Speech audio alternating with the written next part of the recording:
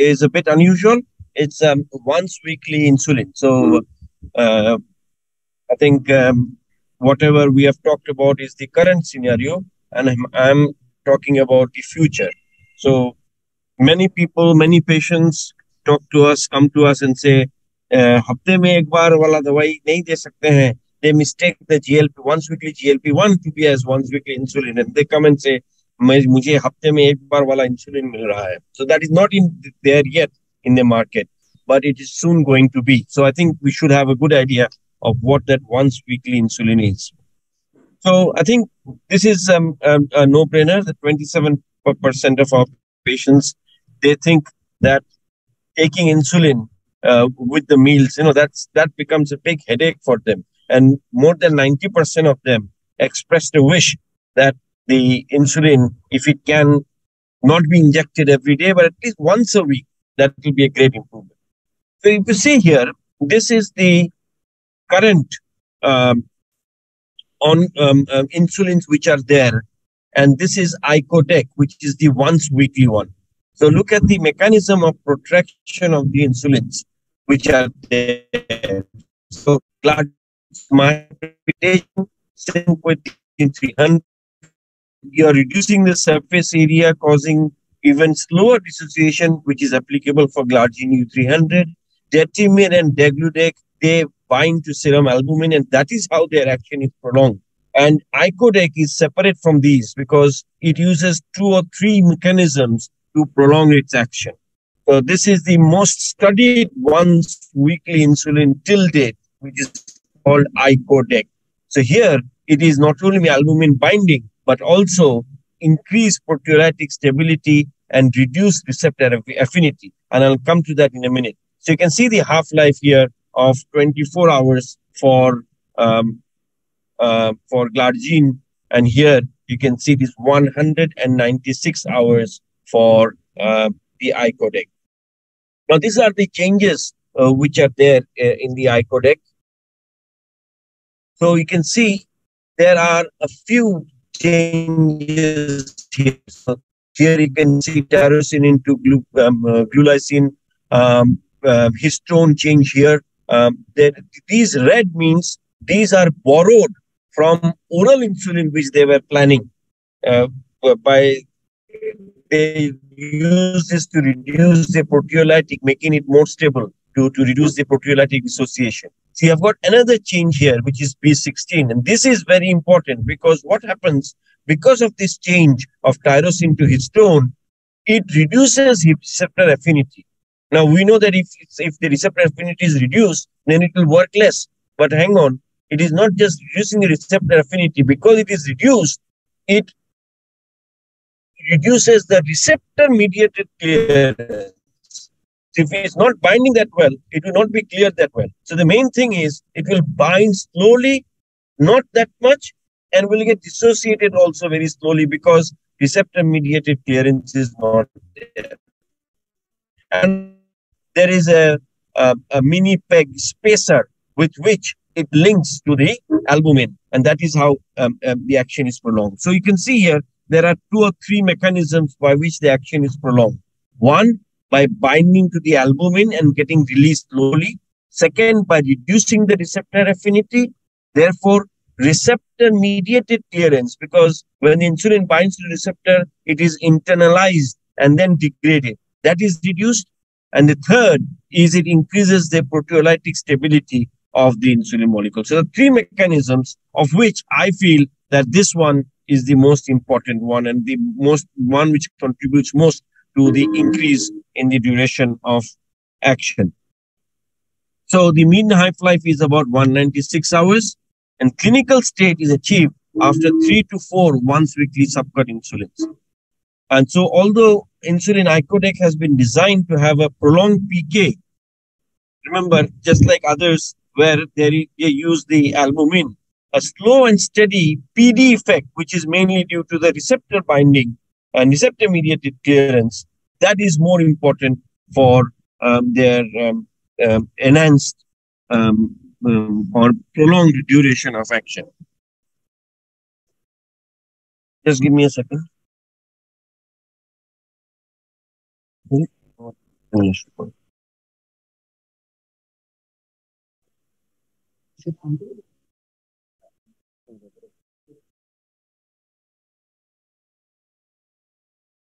Okay, so I hope I'm still audible. So, hello. Yes, sir. Yeah, Yes, I'm sir. audible. Please, Okay. Okay. please continue, sir. Yes. So this is the mechanism. So you can see here in day one in here when the icodec is injected. So at day 7, there is little bit coming into the blood, and then it is stuck to the albumin and then slowly released from the albumin. Now, automatic question comes, if something is getting stuck to the albumin and prolonging the action, then in what happens if your albumin levels are very low? So you see here, the concentration of icodec is about less than 500 nanomoles per liter, which is substantially lower than the albumin concentration, which is 6 lakh nanomoles per liter. And each albumin molecule has at least 4 high affinity sites. So therefore, even in higher concentration of icodec, there are more than 2,000-fold excess of binding sites. Therefore, even if there is albuminuria or low albumin, you would not have any problems with the icodec concentration. So you can see here, this is glargine, and this is the number of weeks. So this is glargine here. You can see the levels going up and down. And at the bottom of that is the icodec. So it's slowly going up at 1 week, weeks going up, and at around 4 weeks, it reaches the steady state. Another graphical explanation, the insulin icodec concentration at 1 week. This is a model predicted one. So 1 week is roughly around 40 to 50% effect you will get. At 2 weeks, you will get about 60%. 3 weeks, you will get close to 80%. And at more than 90% at 4 weeks. So you require at least 4 weeks to reach a steady state. So however, the model predicted distribution of glucose lowering effect, the steady state, that doesn't look too bad, because if you draw a line here, it is somewhere there. So between 12% to 16%. So that's the variation that is there, which is not too bad. Now, how about the hard endpoints? Now, this is the phase 2 trial wherein they compared the once weekly icodec with once daily glargine. Now, mind you, if you are going to give once weekly icodec, you have to give 7 times the dose that you would get for glargine. For example, if you are giving glargine 10 units daily, for icodec, you have to give 70 units weekly. So 70 units all in one go. So 70 units on Monday, and then next Monday, 70 units, like that. So this one, what they did was they compared 3 types of titration: titration A, titration B, titration C versus glargine. Okay. So icodec was initiated at 70 units weekly, and glargine was initiated at 10 units weekly. So what was the titration? So this is titration, this is titration A. That was going very slowly. So you start you start at 10 units, that is 70 units every week. So 70 units one day, and then after 1 week, 70 units. And if you want to make any changes to the blood sugar, so your target blood sugar is between 80 to 130 fasting. If it is less than 80, you reduce by 21 units. If it is more than 130, you increase by 21 units, because 21 divided by 7 is 3 units. That's the change you are making. Titration B, that here slightly higher titration. So 4 units per day, that is 28 units per week. And titration C is you choose a tighter fasting blood sugar level between 70 to 108. So you can see here, at the end of treatment, the titration A seems to fare better and almost as good as insulin glargine, perhaps slightly better. The other titration mechanisms fare slightly better than glargine, but they have slightly more hypoglycemic range blood sugar readings, which the titration A doesn't have. So glargine 10 units once a day and icodec 70 units weekly. So hypoglycemia with the titration A, if you look at the rate, it is 0.73, which is comparable to the glargine, which is 0.58. However, if you want to titrate at a higher dose or you choose a lower fasting sugar, then you get more hypoglycemia with the icodec.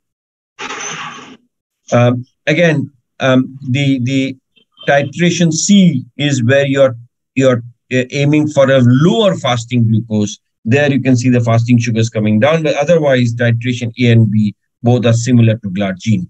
And this is the number of patients achieving HbA1c of less than 7. You can see glargine and titration A are about the same. So what does it tell us? It tells us that if you're using glargine 10 units daily versus icodec 70 units once a week, one dose, that is equivalent in many respects. So what's the dosage? Dosage were the same. So you can see here titration A 142 units and 145 units. And there was no increase in weight. So the other question is that this is, I've shown you in insulin naive patients. What about those who were already on basal insulin? Suppose somebody is already on 20 units of glargine. Now you want to change over to this once weekly icodec. If you start with 70 units a day, it will take a bit of time to pick up because, as I said, it will take 4 weeks to reach a peak effect. So till that time, will the blood sugar stay high? So they come up with this idea, this trial, individuals switching from a daily, sorry, there's a lot of noise. So individuals switching from a daily basal insulin, what they did was they went into 2 steps. One group, they had a loading dose. So you give double the dose on the first week and then subsequent weeks the same. And the other one, no loading dose. So like insulin initiation. So they were randomized to one initial 100% loading dose, no loading dose, and the third one was insulin glargine. Now you see the pen they have mentioned here for the first time, it is 700 units per ml.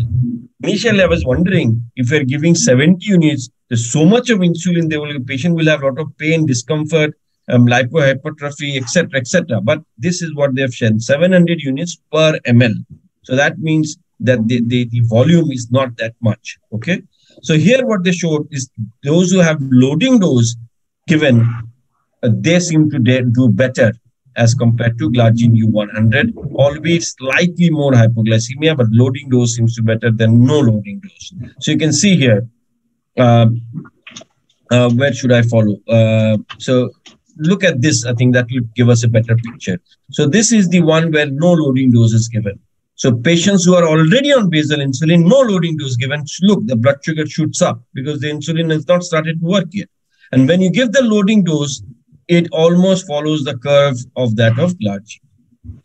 So the hypoglycemia was similar. I'll have to quickly go through because I've got very little time left. The other trials, they have got only top line results. So all I'm showing you are these are top line results. We don't have it published yet. So onward 1 to onward 6. So they compare icodec with glargine in insulin naive patients and insulin on basal insulin. Patients on basal bolus insulin is only one, which is onwards 6, which is type 1 diabetes that they have used. And here you can see in onwards 1 and onwards 4, the HbA1c drop was similar to glargine. The hypoglycemia also was similar to glargine. The other comparison with degludec, again, HbA1c seems to be better than degludec. In 2 of the trials, only thing is in the type 1 trial, the hypoglycemia was much more and statistically significant in the icodec arm. I will skip this, and there is one more trial going on with once weekly icodec and once weekly semaglutide to give you once weekly icosema. So GLP-1 plus basal insulin once weekly. So some unknown areas, so last two slides, some unknown areas, we don't have data on hepatic or renal insufficiency. What about hypoglycemic potential in response to unexpected exercise? Dose adjustment would only be possible after a week. So if somebody has got hypoglycemia, maybe for the rest of the week, we have to keep on increasing the carbohydrate intake. Safety in type 1 diabetes still unclear. And what about real world dressings? So the good thing is once weekly, there is no increase in hypoglycemia, efficacy is retained, but the slow onset of maximal action. So we have to wait. The patients will have to wait for 4 weeks to see the maximum action. I was initially worried about the high amount of injection, but I can see in one trial they mentioned that it is 700 units per ml. Should we or should we not be giving the loading dose is the other question. And we need more data in presence of hyperalbuminemia or hyperalbuminemia, even though it does suggest that it should not affect it. So with that, I end and thank you. And sorry, I'm 30 seconds overstepped my